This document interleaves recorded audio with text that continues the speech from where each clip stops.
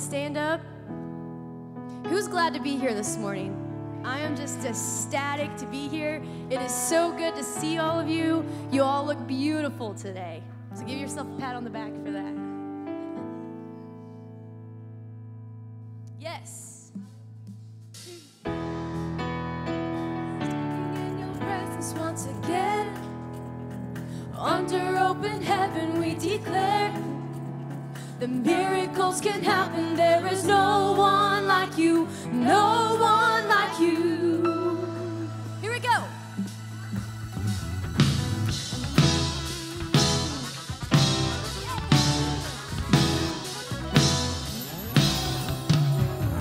We're glad to be here. This is the place. Don't miss your moment. Take a chance. Strike up the music. Release your sound. He's here to meet us here and now. I was glad when they said unto me, let us go into the house of the Lord. Here we are, standing in your presence once again. Under open heaven we declare the miracles can happen. There is no one like you, no one like you. We're glad to be here. This is the place. Don't miss your moment. Take a chance today. Don't miss your moment. Take a chance.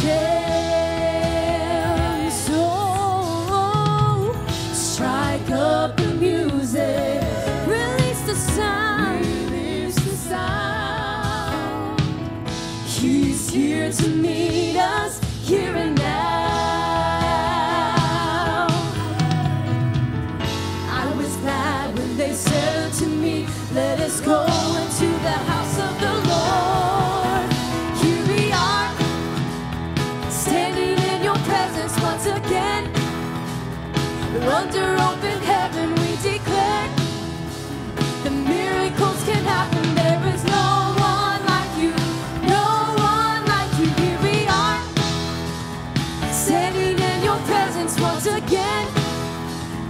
Under open heaven we declare the miracles can happen. There is no one like you, no one like you.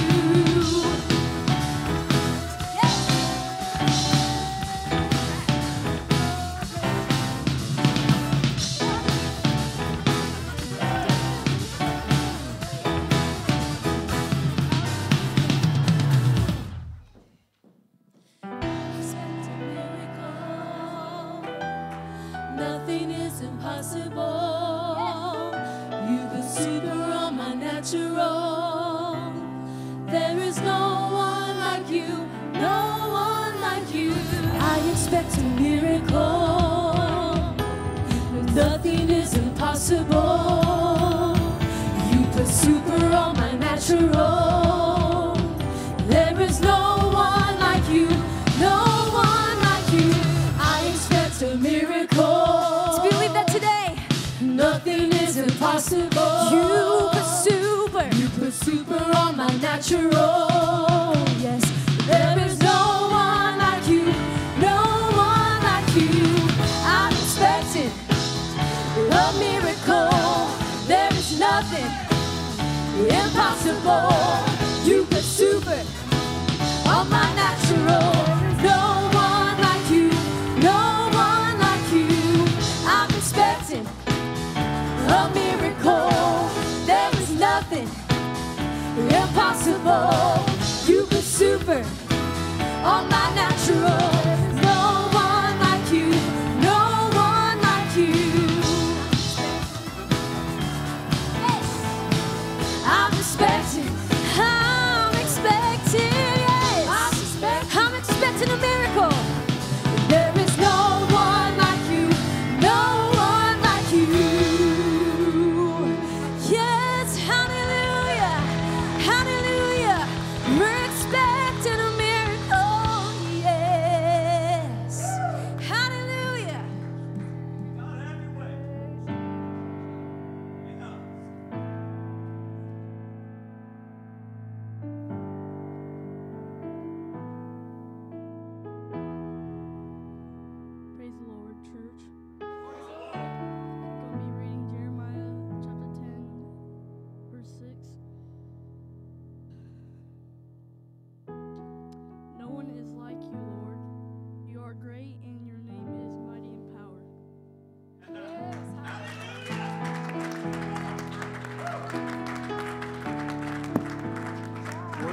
to start a service, we can all join in prayer today. Heavenly Father, we thank you for this opportunity to be in your house.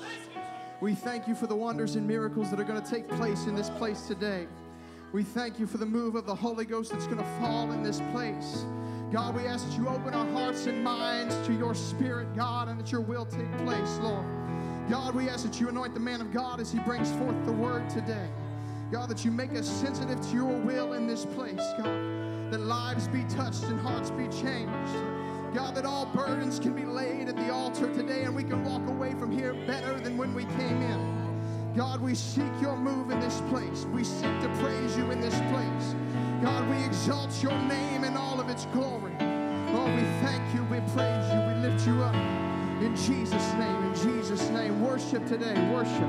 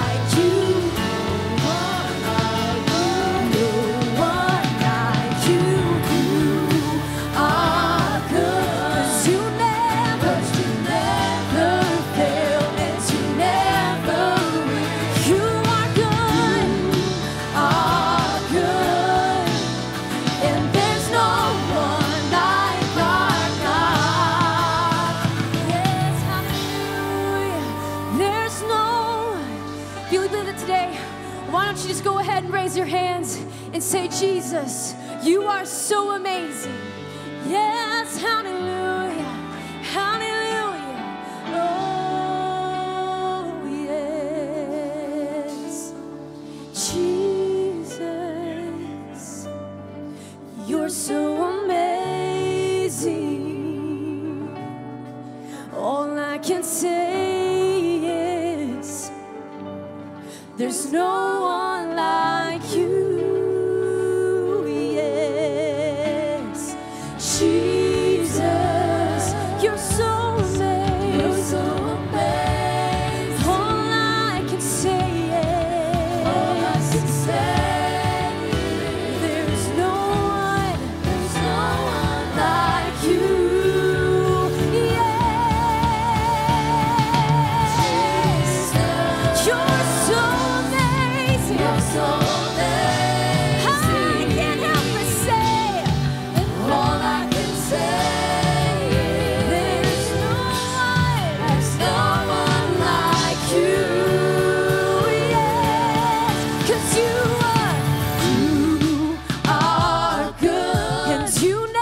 'cause you never fail and you never will. You are good. You are good. And there's no one like our God. You are good, yes. You are good. 'Cause you never fail and you never will. Yes. Are good. And there's no one like our God. There's no one like. There's no one like our God. Oh, there's no one like our God. Everybody say, no one like you. No one like you. Yes. No one like you. No one like you. No one like you. Oh, hallelujah. There's no one like you, Lord. Yes. I thank you, Jesus. I thank you, Lord. I thank you, Lord. There's no one like you, 'cause you're the same God. Yes. Hallelujah. Hallelujah. Hallelujah. Yes, Lord. Yes, Lord. Yes, Lord. Yes, hallelujah, hallelujah. He's the same God today, yesterday, and forever. And I just want to thank you. Yes, I thank you, Jesus. Yes, hallelujah, hallelujah. You're the same God today and the same God tomorrow. Help me see the victory you already see. Help me today what it will be tomorrow when I see the victory you already see. Oh, Jesus, I believe.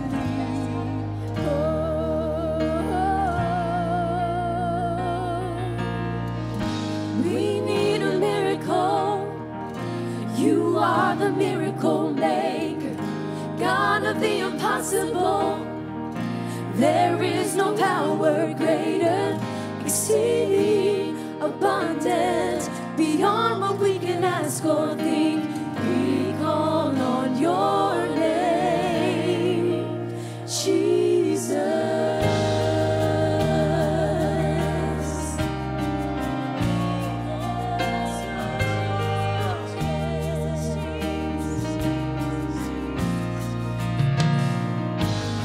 By the power of your name and all for your glory, the sick are healed, the soul is filled, the battle has been won.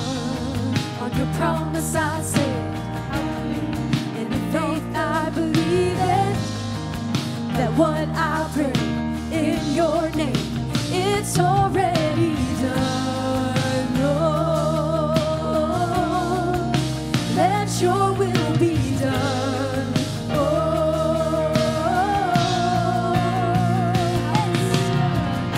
we need a miracle.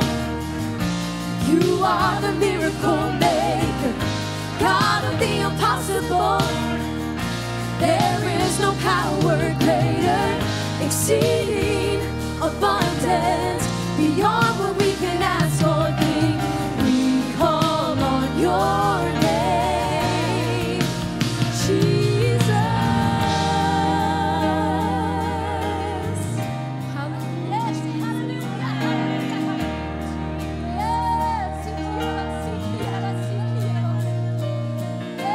In the waiting, you get the glory. Yes, you do, Lord. In the healing,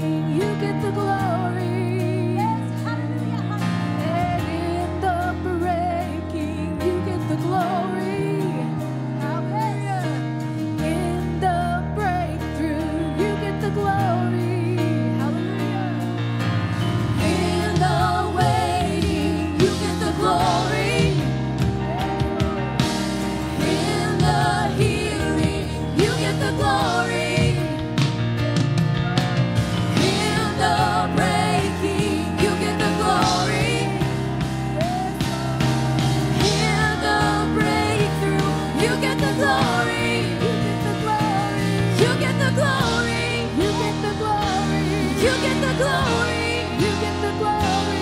You get the glory. You get the glory. You get the glory.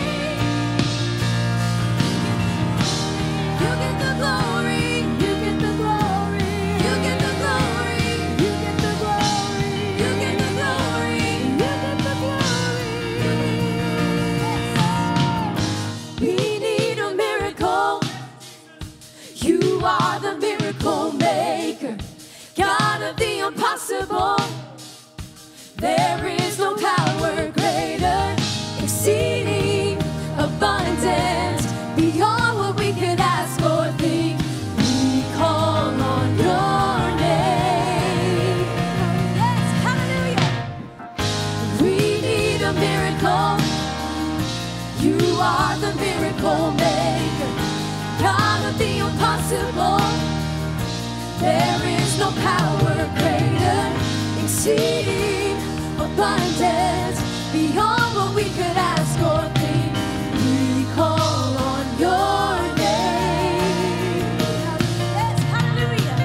We call on your name. Yes, Lord. We call on your name, Jesus.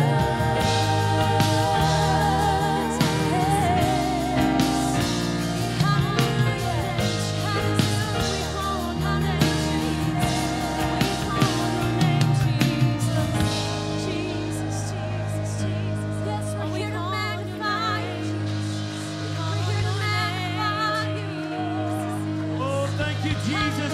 Come on, let's praise him in the house tonight. Praise him in the house today. In the name of Jesus. You need a miracle? Call him your miracle maker. Hallelujah. Oh, I need you, Jesus. You need your healing. Expect it today. Expect it today. Hallelujah. Hallelujah. Hallelujah. We'll welcome you to Blackwell today. What a blessing it is to be in the house of the Lord. Praise God. What a fantastic move of the Holy Ghost we're feeling here in worship. If you have a need today, would like to be anointed with prayer, we invite you to come. We'll anoint you with oil in the name of the Lord for your healing or deliverance in Jesus' name. Praise God. You can come right now. Come right now. We'll pray for you. Praise God. Praise God.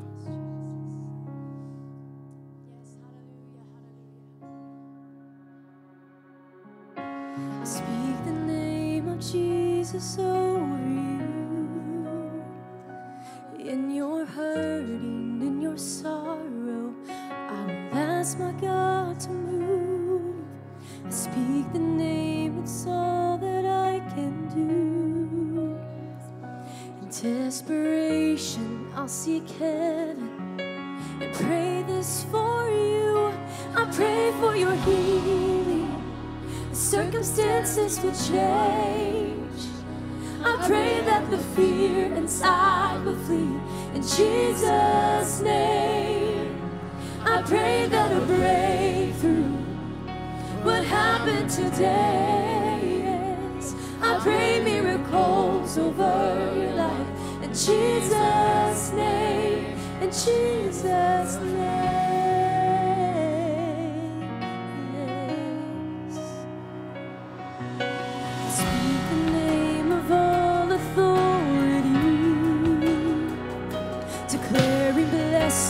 Every promise he is faithful to keep. I speak the name no grave could ever hold. He is greater, he is stronger, he's the God of possible. I pray for your healing. The circumstances will change, yes. I pray that the fear inside will flee. In Jesus' name, I pray that a breakthrough it would happen today. Yes, I pray miracles over your life. In Jesus' name, in Jesus' name.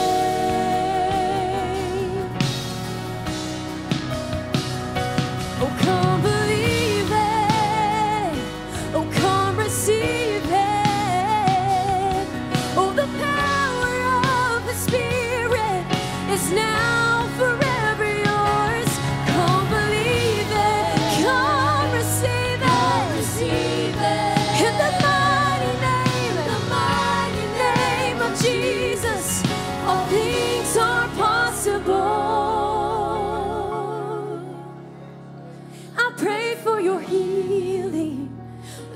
circumstances would change. I pray that the fear inside would flee. In Jesus' name, oh, I pray that a breakthrough would happen today. Yes, I pray miracles over your life. In Jesus' name, I pray for revival, for restoration of faith.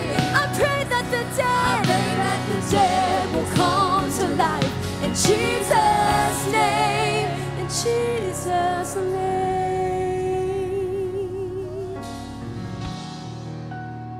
Yes, hallelujah.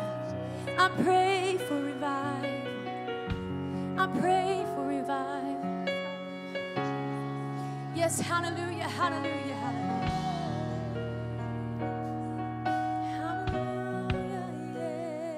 Hallelujah. Can we prepare our offering today? In Jesus' name. Hallelujah. Father, would you bless it today, multiply it to the need, increase your people. Lord, we're thankful for the increase that we have received. May your anointing flow over them, encourage them, and bless their households. Hallelujah. I want you to bless them deeply and intensely. In Jesus' name, amen. Let's bring our offering to the Lord today.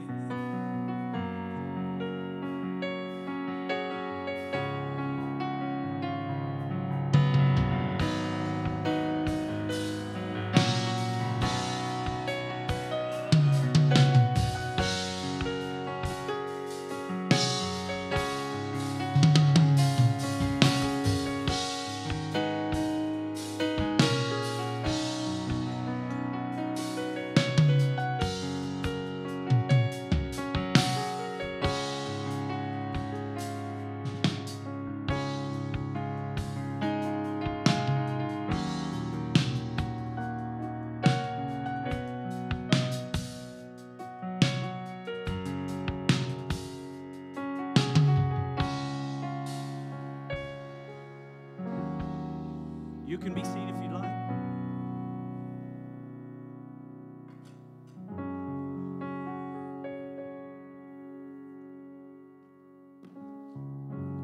It's good to have Kenzie back from Texas. Let's get worship with her today. Is your burden weighing heavy? Is it all too much to carry?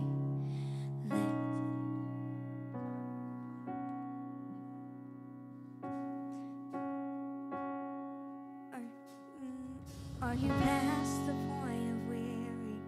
Is your burden weighing heavy? Is it all too much to carry? Let me tell you about my Jesus. Do you feel that empty feeling? 'Cause shame's so gnawing, stealing, and you're desperate for some healing. Let me tell you about my Jesus. He makes a way where there ain't no way, rises up from an empty grave. There ain't no sinner that he can't save. Let me tell you that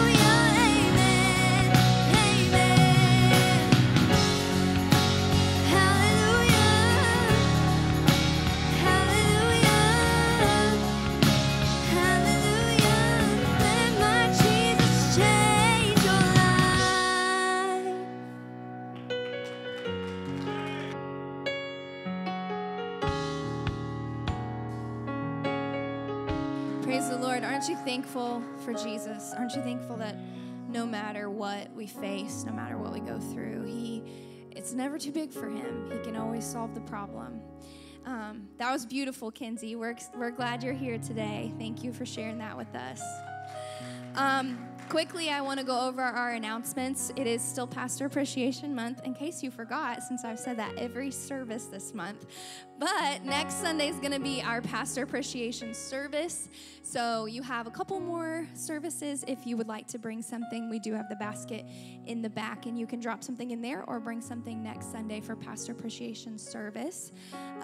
We'll have choir practice immediately following the service today. If you haven't already, it's not too late to join the Blackwell Choir. On the Blackwell Church app, there is a choir channel in the chat. So if you go to the chat and you go to Discover, you can join that choir channel, and the song and everything is there. So it's not too late. This is our first practice for the song, so you can still join if you'd like to do that after church immediately today. We have Brother Derek and Sister India, evangelists with us today. We're excited to have them. They're going to be here on Wednesday as well, so make plans to be here Wednesday as well for that. I know they're going to bless us, and we're excited to hear what they have to say, what they have to share with us. Trunk or Treat is coming up quickly. It is next Saturday. I'm excited about it. Are you excited about it? You should be. If you're not, get excited. So it is next Saturday from 6:30 to 8. We do still need some trunks, so if you've been on the fence, please, anyone can do a trunk. The only stipulation is we don't do anything scary or, inappropriate. But, I'm doing Winnie the Pooh. So anybody can do a trunk. And so we would love to have you participate in that. We also need food. We're going to do soups and desserts like we have done in the past. So if you have a prize-winning soup that you make, we would love for you to bring that, as well as desserts. You can see Caitlin to get signed up for what you're going to bring. We'd like to at least have an idea of what we're going to have. So Caitlin, raise your hand. See Caitlin, sign up for what you want to bring. Brandy is also helping her with the food. So when you bring it on Saturday, you can look for either one of them to see where you need to set up, where it needs to be. Also, if you have a trunk that you haven't signed up for, please let Keisha know, because she's back there in the booth today, but she is keeping track of our trunks. So we're excited about that. We do have some flyers still. If you have a break room at work, you can hang a flyer in. A gas station by your house, you can hang a flyer at. We have a bunch of flyers still in the back on the guest services table. You can take those with you and share that. We have all week still to promote it. So invite your family, your friends, your coworkers. It'll be a lot of fun. And then quickly, I just wanted to go over November. We have had a lot going on in October. I haven't really focused on the November announcements. They are all on the Blackwell Church app. So please take a moment and look at your calendars, add those to your calendars. We have Family Month starting in November. The 2nd of November is going to be a fireside worship and word. We're going to do a little bit of a different service that night. Sunday Fun Day is going to be our annual Thanksgiving dinner for the church. That's on the 6th. We have Taco Tuesday Ladies Bible Study on the 8th. That's going to be in Bloomington. The address and the time and everything, all that's in your app. So take a look at that. Add it to your calendar. We also have National Youth Convention coming up this month, which is super exciting. The youth have been preparing for this. We have some more fundraising we're going to try to do this month to get them all the way there. But we're excited to take this group this year. This will be the first year for some of them to go, and the first year for some of them in the youth. So we're really excited about that. So keep them in your prayers as we prepare for National Youth Convention. The week of Thanksgiving, we will not have a Wednesday night service. That's kind of typically how we've done things, because a lot of us go to NYC that week. So, but please look at your Blackwell Church app, add the November events to your calendar so that you know what's going on, and plan to be a part of those things with us.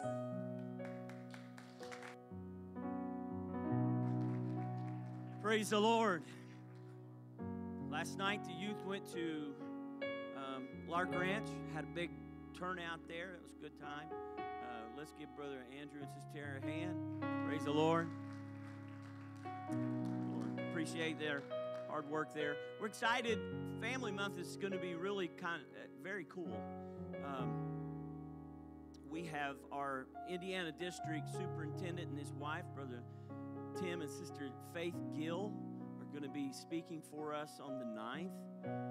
The date has escaped my memory, but we're also having Pastor Joe and Sister Cindy Nelson are going to be coming in to preach for us. And they were my pastor, well, actually my youth leader back years and years ago when I was a kid, and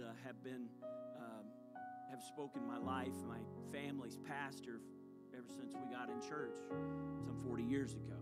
So I'm excited to have these folks come in. They're going to be a tremendous blessing to us, both sets of husband and wives. We'll be talking about family in lots of different ways, and don't just say, oh, it's going to be another. No, it's not. I trust me. You're going to be moved in the Holy Ghost, and you're going to be encouraged if you will open up your heart and receive the word from some pretty awesome parents that are going to be coming in and speaking to us, and some great leaders, just tremendous leaders. We're excited about that. I hope you plan not to miss a service in November, and you will be blessed when you come out, and your family's going to be strengthened. Amen? Praise the Lord. And while you're at it, you might as well say, I am not going to miss Wednesday. Because we are going to have Brother Derek and Sister India back on Wednesday, kind of do a back-to-back mini revival of sorts. And we're going to have this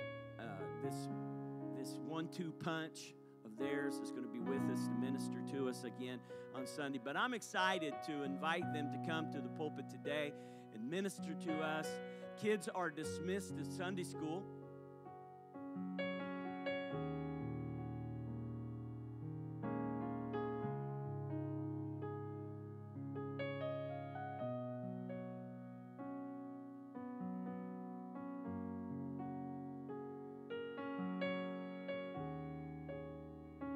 Brother Derek and Sister India were a part of this ministry years ago, sitting in the same pews you're sitting in, helped build the building, helped be involved in so many things, taking rubber off the back of the carpet tiles to building walls and carrying block and hod. I'm thankful for their hard work and their dedication while they were with us, but they took that to the field and are reaping souls and being a blessing all over the nation. And they have been all over the nation. And we're thankful for this couple coming and being a part today. We invite them to come right now and minister the word to us today. Brother Derek James.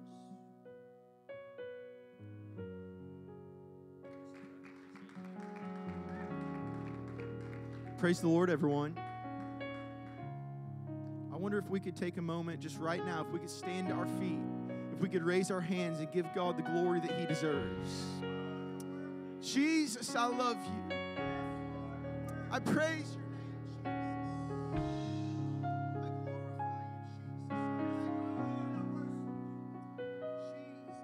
I glorify you, Jesus. He's in this room with us today.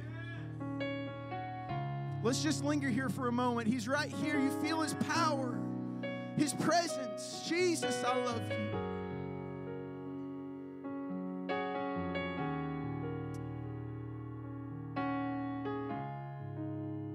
Jesus.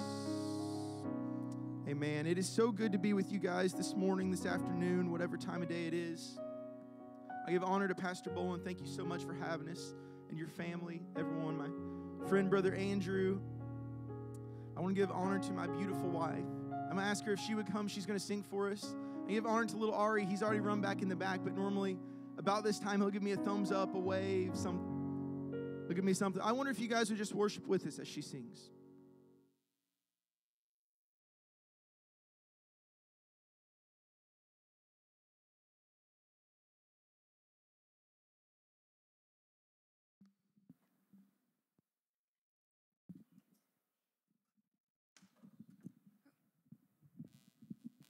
Praise the Lord, everyone.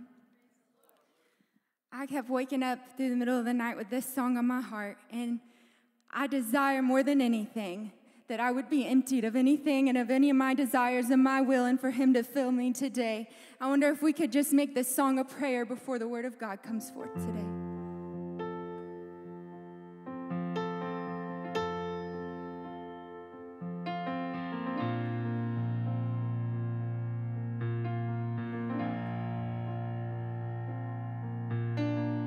Empty me of anything that's not like you, not like you. Empty me of anything that's not like you. Empty me of anything that's not like you, not like you. Empty me of anything that's not like you. Fill me with your glory.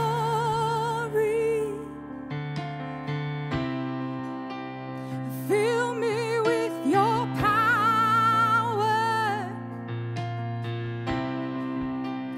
Fill me with your presence. Lord, I long to be like you. Fill me with your goodness. Your love that has no limits.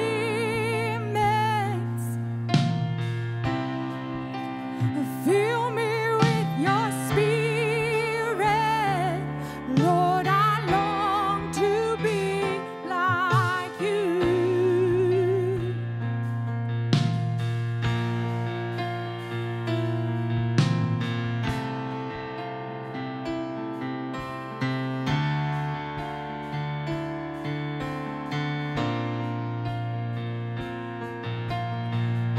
Empty me of everything and make me just like you. Empty me of everything and make me just like you. Empty me of everything and make me just like you. Empty me of everything and make me just like you. Fill me with your glory. Fill me with your power. Fill me with your presence. Lord, I long to be like you. Fill me with your goodness. Your love that has no limits. Fill me with your spirit. Lord, I long to be like you. Amen. Do you want God to fill you up with His Spirit, with His power, that you can be like Him? Oh Lord, I long to be like you. I know it's my prayer to be more like Jesus. It's my prayer to be more like Jesus. This morning, I would like to turn to Genesis chapter 12, and I want to begin reading in verse 1. But I want to ask you a question before we start reading the Word. The songs today, so many of them were about miracles. And we sang about it. It sounds good. But do you really believe it? Do you really believe that before you walk out of those doors back there, you could be healed? Do you really believe that before you leave those doors, not that you could be touched, but that you will be changed? But that there will be a miracle, a healing, a sign, something miraculous done in this room this day. Not next week, not Wednesday night, but today. I feel like God wants to do that today, but we've got to make up our mind. It will happen. It shall happen. It is going to happen. I'd like to turn to Genesis chapter 12 and begin reading in verse 1. The Bible says, "Now the Lord had said unto Abram, Get thee out of thy country and from thy kindred and from thy father's house, unto a land that I will show thee. And I will make of thee a great nation, and I will bless thee and make thy name great, and thou shalt be a blessing. And I will bless them that bless thee, and curse them that curseth thee. And in thee shall all the families of the earth be blessed. So Abram departed, as the Lord had spoken unto him. And Lot went forth with him, and Abram was 75 years old when he departed out of Haran." This morning, I want to speak to you just for a few minutes from the thought, possess the promise. Possess the promise. Let us pray. I love you, Father. I praise your name. I ask that you would move upon each and every one of us today, Lord. Anoint me, Lord, as I speak forth your word, God. And anoint each and every one of us to receive your word, Lord, to act upon it and to be changed by it, Lord. Let there be miracles, signs, and wonders done in this room today, in this service, God. I love you, Father. I praise your name in Jesus' mighty holy name. Amen. And you may be seated. Think for just a moment about the promises, the things that God has promised you, the things that you feel like God wants to do in your life, the things that you feel like God wants to do, for example, in your body, the healings that you feel like God wants to give you, the blessings that God wants to pour out on you. We've all got promises from God. We've all got things that we feel like, thank you, sir, that God wants to do in our lives, that God wants to do in our ministry. And just like we have, Abraham had a promise from the Lord. I was reading through Genesis yesterday, and so many times the Lord speaks to him. The Lord makes him promise after promise after promise. This was the first of many. But there are places in there that God says, I want to give this Canaan land, I want to give this promise to you and to your seed as an everlasting covenant forever and ever. He says to you and to your seed. To you and all those that are going to come after you. So Abraham follows what God's called him to do. He gets rid of everything he can't take with him, sells his house, whatever that may have been, and he goes following after the Lord. He goes seeking the promise. I want to show you something here. He went to the promised land. Abraham went to the land that God said, I'm going to make yours, to the land that we call Canaan. And he began to live there.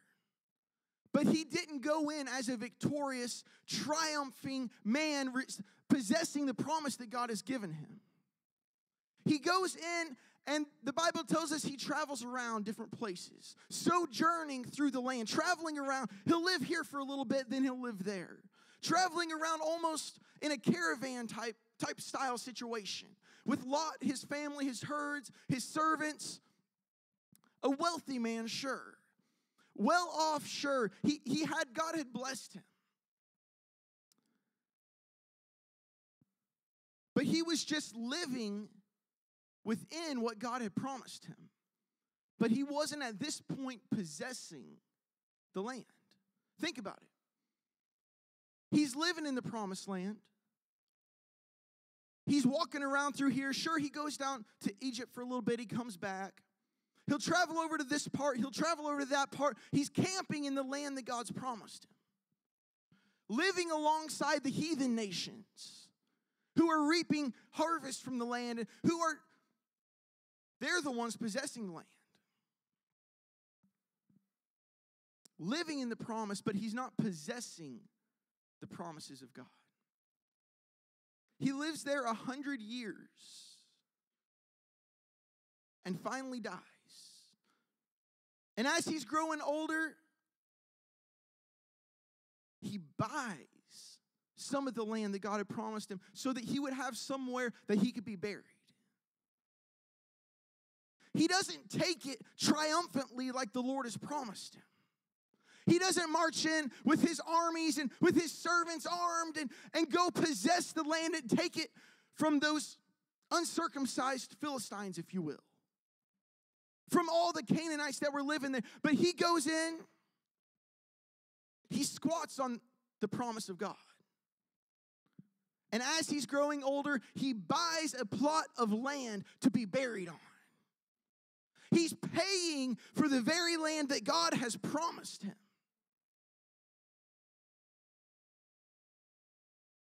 And Isaac is born. And then Isaac has Jacob. And then Jacob has Joseph. And they're still living in a land that was promised to them. They're squatting on God's promise. They're in the promise, but they're not possessing the promise. I want to tell you today, we're apostolic. We believe the apostolic doctrine. We are baptized in Jesus' name. We're filled with the Holy Ghost. We've got the power of Jesus Christ inside us. But do we possess it? Think about it. We're living in the promise of God. We're living in salvation. But do we really possess the power that the apostles had? We live in their doctrine. We follow their rules. But do we have what they had?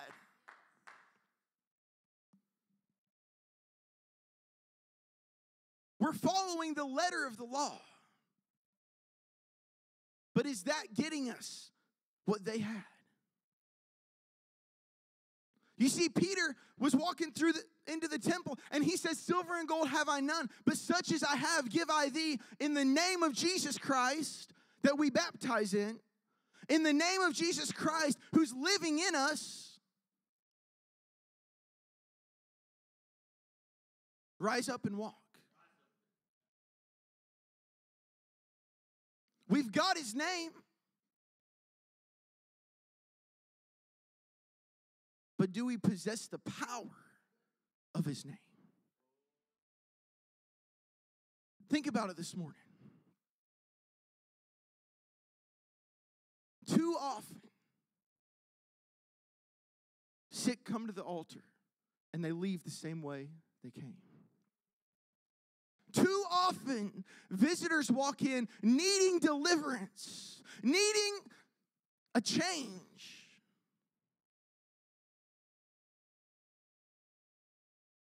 But too often they leave the same way they walked in. We've got the name. We've got the power. We're living in the promise.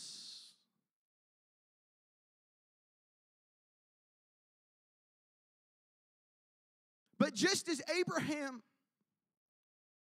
bought land to be buried on, sometimes we go to the doctor and buy medicine or buy this to heal our bodies instead of just speaking it, instead of just praying. And I'm not against doctors, but we shouldn't have to rely on them so much. I'm not against going to the doctor when you're sick. But if we had what Paul had, for example, where they would take the garments that he was wearing, cut them up and take them to the sick, and they were healed. That's where we get prayer cloths from. If we had that power and that anointing, we could take my tithe today and empty the hospital. Do we really possess it? Or are we just squatting in the promises of God, but not really reaping them, not really receiving them?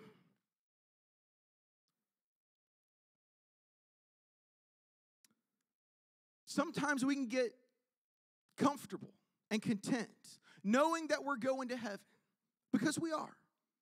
We've been baptized in Jesus' name. We've been filled with the Holy Ghost. We live according to what the Bible teaches.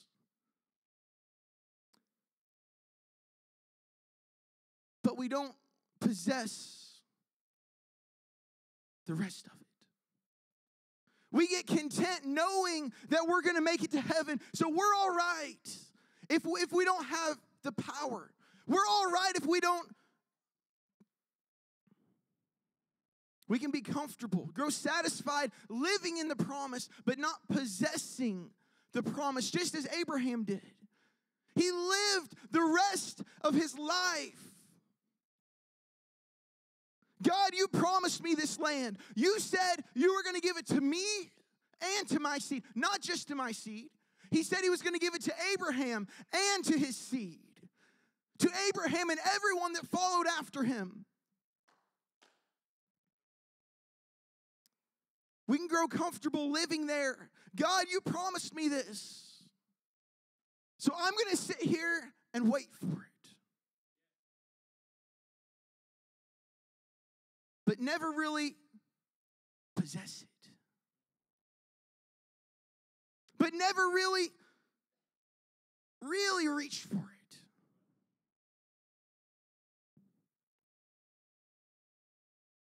There's so much more to this than salvation.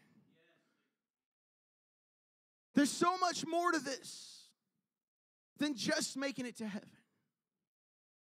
There's so much more that we could have. Look at this. Abraham, then Isaac, then Jacob. They lived in the promise for 193 years.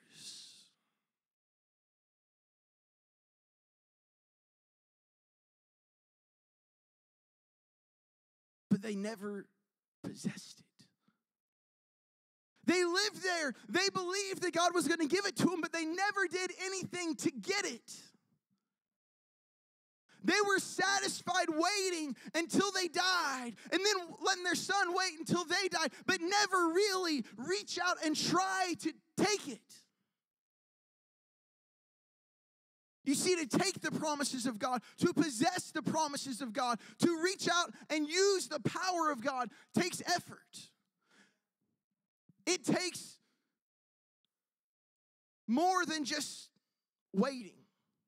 Well, God, you promised it to me, so I'm going to wait for it, and I'm going to wait for it, and I'm going to. So they just lived. So they just went day to day in the promise.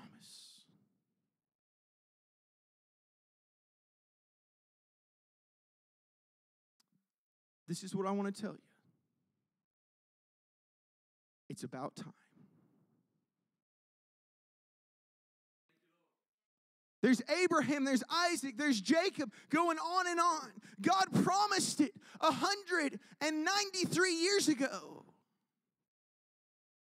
Isn't it about time that someone would step up and possess the promise?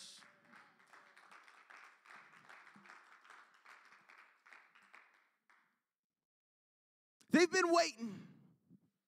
They've been praying. They've been talking to the Lord. But it's about time that they possess it.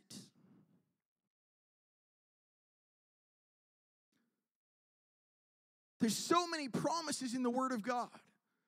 I want to tell you this morning, it's about time that we possess them. There's so many promises in the Word of God. By His stripes, we are healed. But sometimes we don't ever reach out and possess, accept, receive the healing. It's already paid for. Just like salvation, it's already paid for. It's just waiting on us to receive it. It's just waiting on us to reach out and to possess it.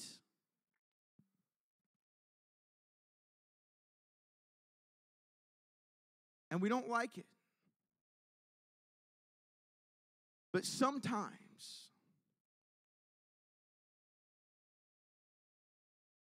it takes some persecution to push us out of our comfort zone.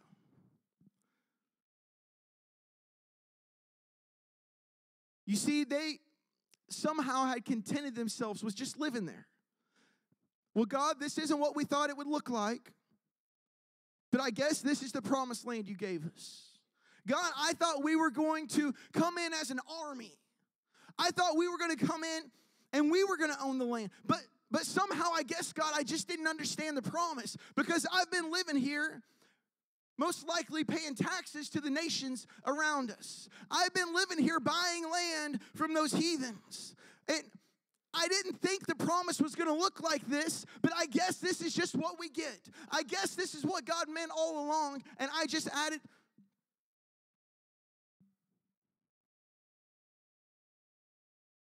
Think about it in your situation. Think about it in your life.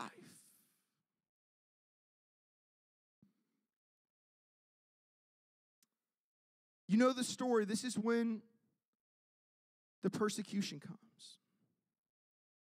So we've had Abraham, Isaac, and Jacob. They've lived here 193 years. But Jacob has Joseph. You know the story. Joseph is sent down to Egypt as a slave because none of his forefathers were taking the land. So God said, we've got to do something about this. We've got to break the cycle. We've got to get someone out of their comfort zone to a desperate situation so they'll seek me.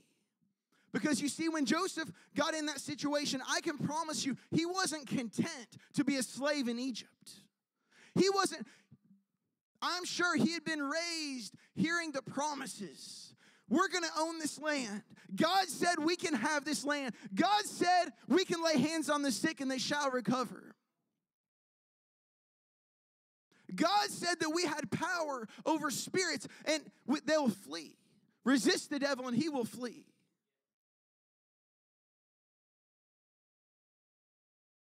I know right now it seems like I'm in slavery, but I'm hanging on to the promise. And you see, in that situation, he could not be content with his surroundings. There was no way he could be content with where he was.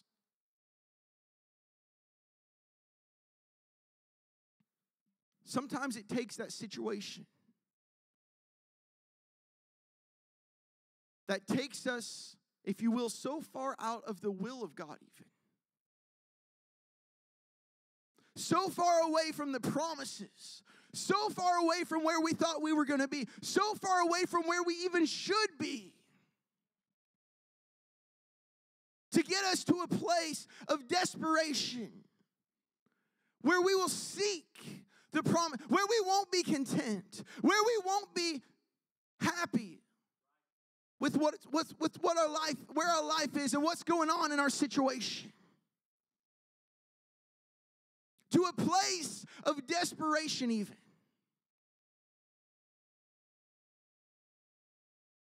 Don't ever give up on your promise. Don't ever give up on what you feel God is going to do with you. I don't care if you're in slavery in the middle of Egypt, thousands of miles away from the promise of God.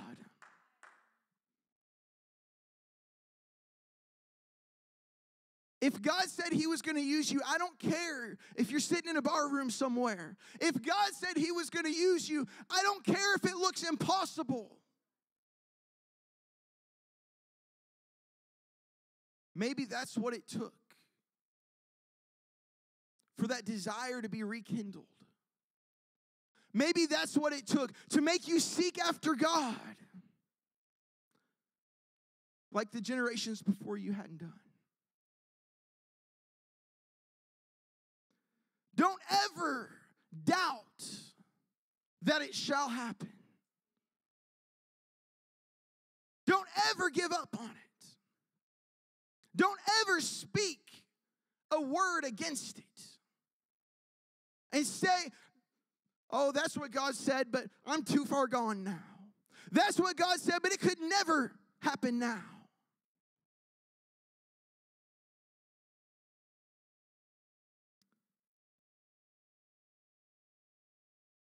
You see, there was a generation of people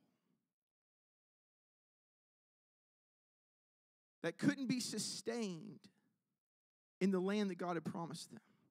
Joseph went down there in slavery. But Jacob, his brothers, all their family, their lineage,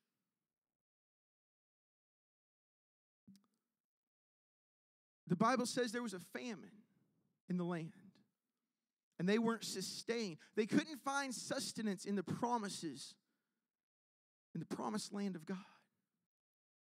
They didn't feel like what God had promised them was able to sustain them.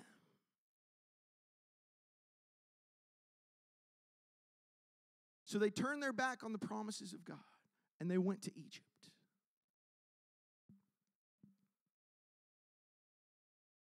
And that entire generation died in Egypt. Whenever you turn your back on the Lord, there is always a price to be paid. Whenever you give up on the promise of God, there's a price. Doesn't mean you'll never see it.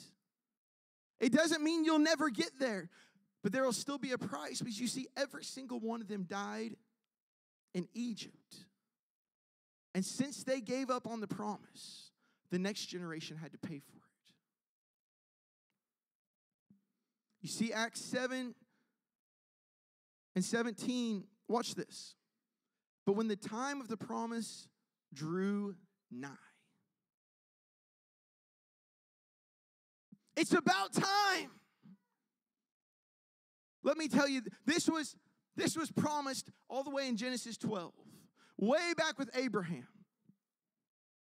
He traveled. He had kids. They had kids. They had kids. And they had kids. It's been over 200 years. And the thing that God promised has still not happened. But here it says, Acts 7 and 17. Stephen preaching. It's when the time of the promise drew nigh. When it was just about time for the promise, which God had sworn to Abraham, the people grew and multiplied in Egypt. Till another king arose, which knew not Joseph.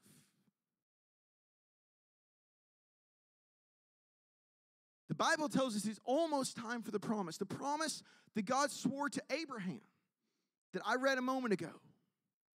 When the time for that promise drew nigh, it's almost time. Another king arises which knows not Joseph. Then this continues in Exodus 1 and 8. It says, now there arose up a new king over Egypt which knew not Joseph. And when he said unto his people, behold, the people of the children of Israel are more and mightier than we. Come on, let us deal wisely with them, lest they multiply and it come to pass that when there's a falling out, any war, they join also unto our enemies and fight against us, and so get them up and out of the land. Therefore, they did set over them taskmasters to afflict them with burdens. Verse 12 says, but the more they afflicted them, the more they grew and multiplied. I want to show you something here. It's about time for the promise. It's about time for the promise. But then we read a couple more scriptures, and that's just when they begin the slavery.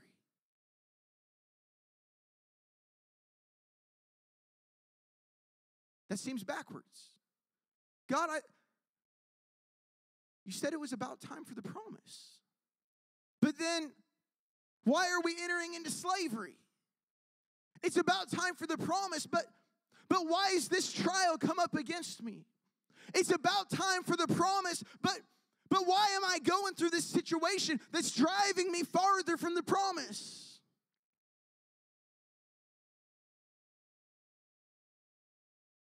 It's about time. Can someone say with me, it's just about time? It's just about time. It's been over 200 years now. They're entering into slavery. Joseph has died at this point. God, when is the promise ever going to happen? God, I've been waiting for it. I've been believing in it. I've been praying about it. I've been seeking you for it, but it seems like I'm farther away than I've ever been in my entire life. It seems like the closer we sometimes get, the more persecution comes against us. It seems sometimes like the closer we get to working for the Lord, the closer we get to receiving the thing that He's promised us, the more things just begin to come against us, the more they begin to fight us. But watch this, the more they were persecuted, the more God blessed them. The devil cannot stop your promise. The more he tries to stop it, God will stand up behind you and say, no, devil. I said that was going to happen. If you want to raise up more enemies against them, I'll raise up more on their side. If you want to raise up more persecution against them, I'll just make them stronger. I'll just make them wiser. I'll just help them a little bit more. The more the devil tries to stop your promise, the more things get in the way of your promise, the more God will bless you, the more God will multiply you, the more God will create you and make you and strengthen you.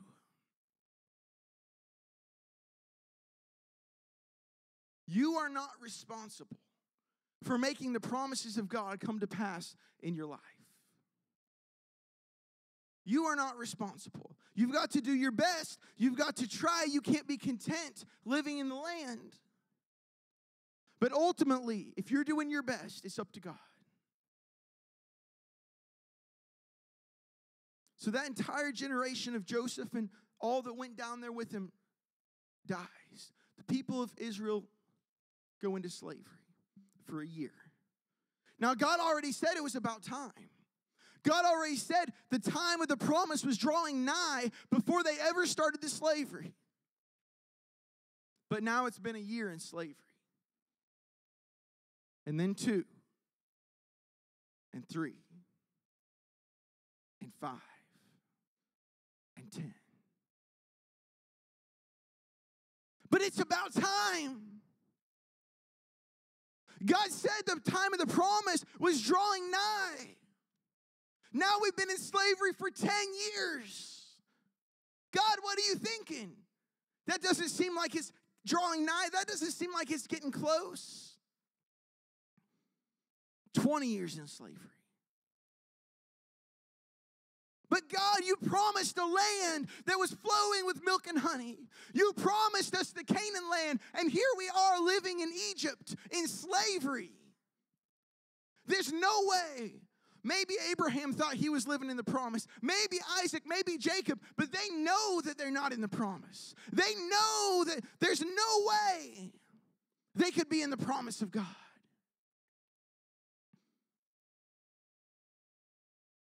About 20 years passes in slavery. Pharaoh dies, and a new Pharaoh comes up. And he says, oh, these people are way too strong. There's too many of them. Kill all the boy children that are born. We'll keep the girls, kill all the boys. God, isn't this getting even farther?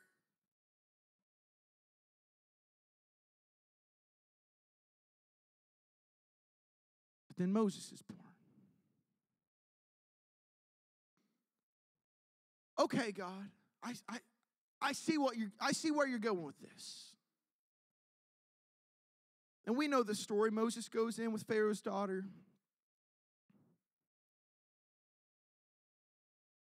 And all of a sudden, Moses is just living in there. Pharaoh's daughter raising him. His people are outside in slavery. God said it was about time. God said they were going to possess the promise pretty soon. But he lives in there for 40 more years. Learning the ways of the Egyptians. Learning that these people that are his are really supposed to be slaves and all this.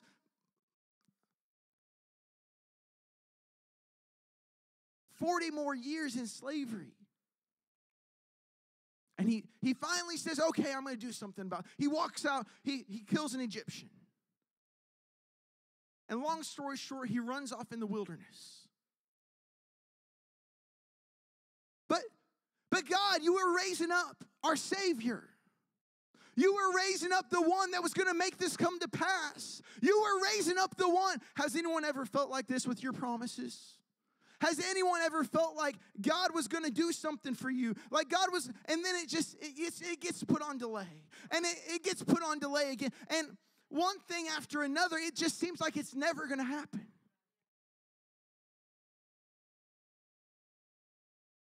And just when God was raising someone up to do what he said he was going to do, just when he stands up and he kills the Egyptian, he runs off in the wilderness for another 40 years. He marries a woman. He's happy living out in the wilderness. He's content out there. He's married a woman. He's got kids. He's living out in the wilderness.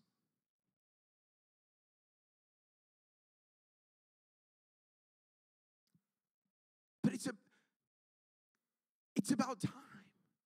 Come on. Come on, Moses. It's been 120 years at least. We've been in slavery. God said he was going to do it soon.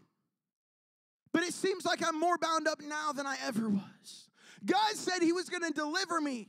God said he was going to heal me. But it seems like my health is getting worse and worse. It's not.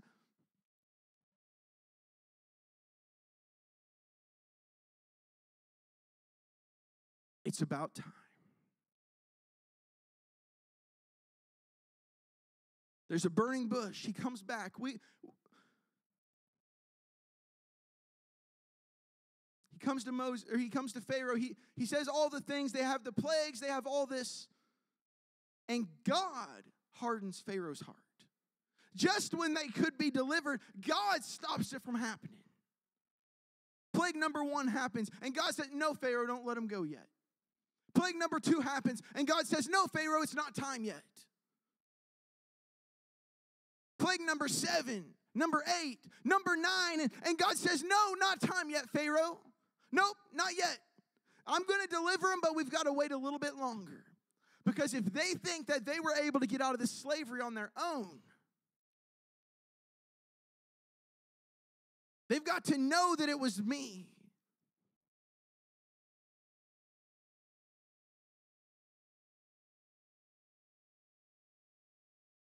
Luke 18, verse 7 says, and shall not God avenge his own elect, which cry day and night unto him? Watch this.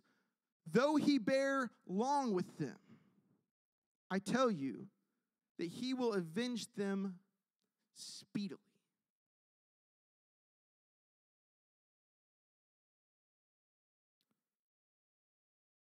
When God's going to work something in our life, when God's going to do something, he waits. And he waits. As the Bible says, he bears long. He waits. And he waits. And he waits. And he lets us try to do it on our own. He lets us try to make it happen on our own. And fail. And he waits. And he waits. But then whenever God moves, it's just like the rapture is going to be in the twinkling of an eye.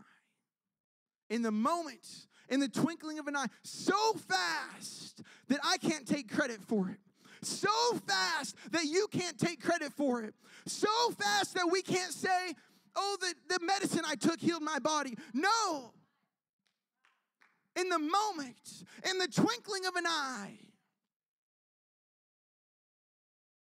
They'd been in slavery for so many years. It's been prophesied. It's been promised. It's been tried.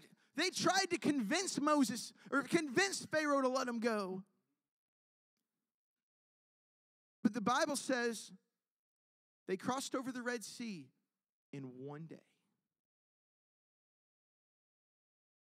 They'd been in slavery for years and years and years and years. They'd been living in Egypt. Before that, they were living in the promise, but not possessing the promise. But whenever God got ready to do it, there wasn't a long drawn-out process. It didn't take 6 months to convince. No, it happened in one day.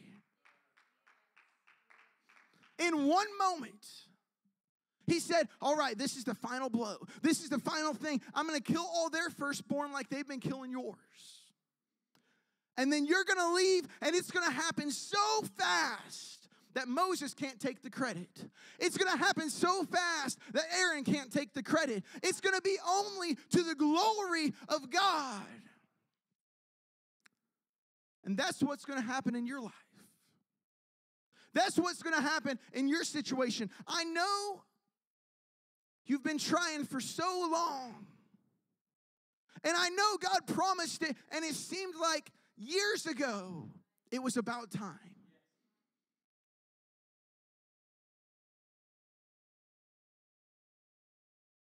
But today, it's about time. It's time to possess the promise.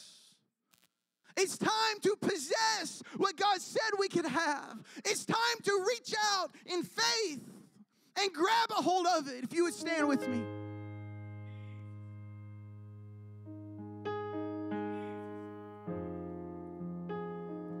I wonder if there's anyone in this place that feels like they've got a promise like that and they've just been put on hold. If you would make your way up to this altar. Today, don't allow yourself to be content with salvation. Today, don't allow yourself to be happy with anything less than what God has promised. I want to tell you, ever since the service started, they've sang about miracles. If you feel like God promised you a miracle, claim it. If you feel like God promised you a healing, reach for it. Make up your mind that today is the day. I want to tell someone, it's about time. We've been through persecution. We've been through trials. We've been through problems. We've been through so many things. It's about time that you receive what God promised today. Miracle in the works. Reach for it. Pursue it. I can feel it. Jesus, do it today.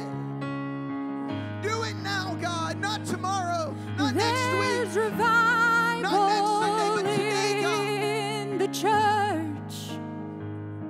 Open I up heaven, believe God. it. Release our miracles, Lord. Release our promises, Lord. Oh, there's a miracle in the works. I can feel it.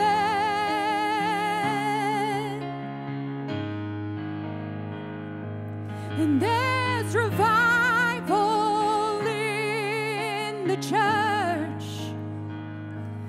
I believe it.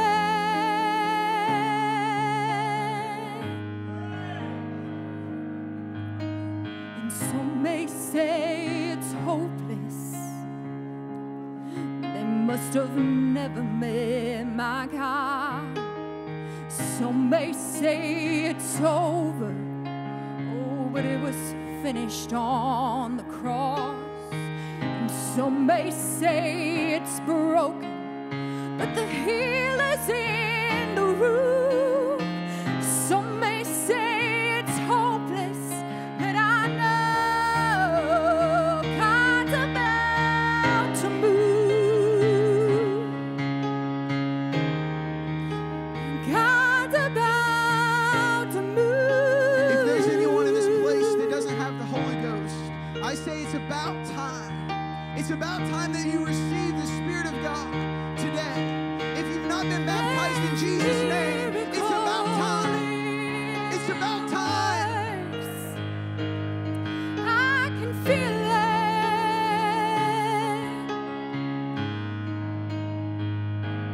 And there's revival in the church. I believe it.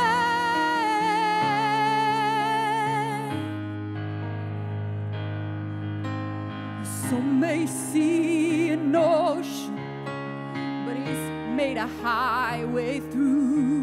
And some may see a mountain, oh, but we've seen a mountain move. Some may see a graveyard, but we've seen His empty tomb.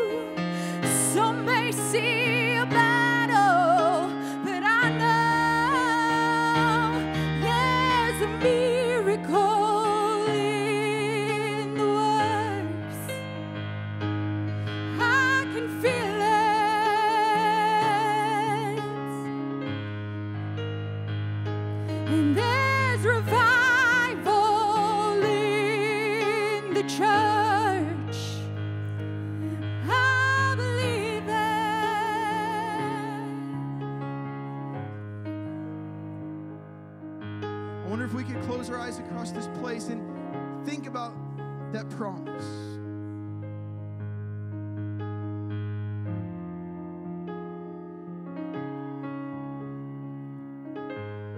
Think about the thing you felt God was going to do. Maybe you've even given up on it by now.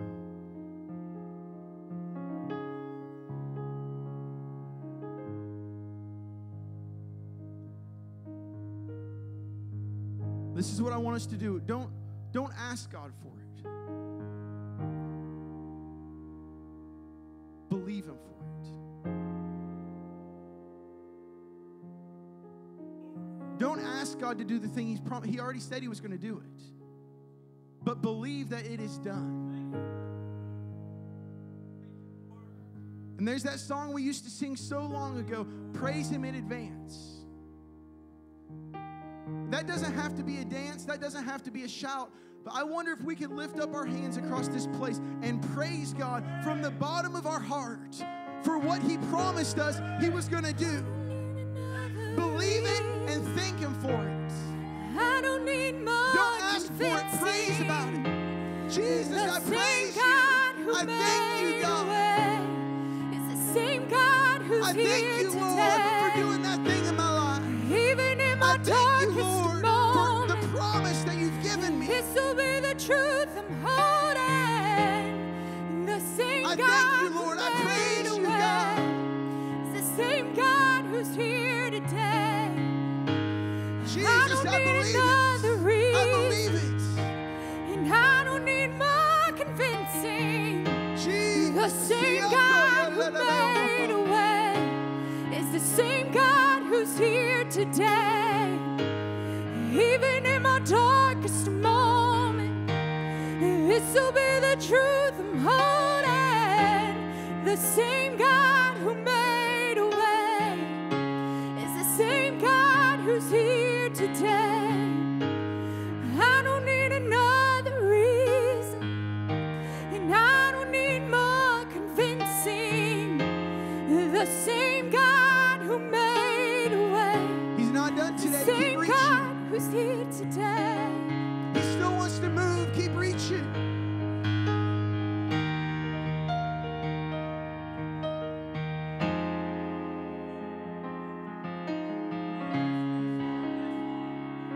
Jesus.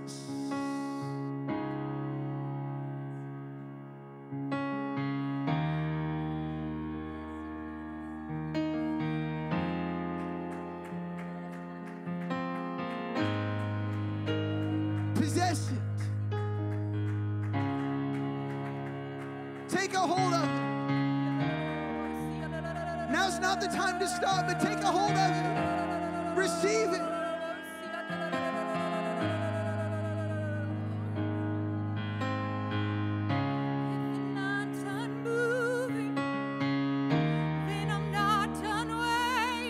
We're just right on the edge. It's about to break through.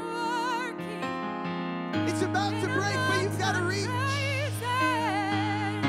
Jesus.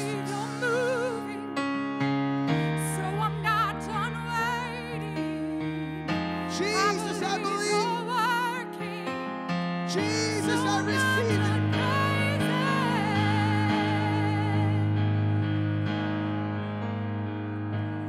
I don't need another reason. I don't need more convincing. The same God who made a way is the same God who's here today. Even in my darkest moments, this will be the truth I'm holding. The same God who made a way is the same God who's here today. I don't need another reason, and I don't need more convincing. Let's lift up our voices, sing this song together.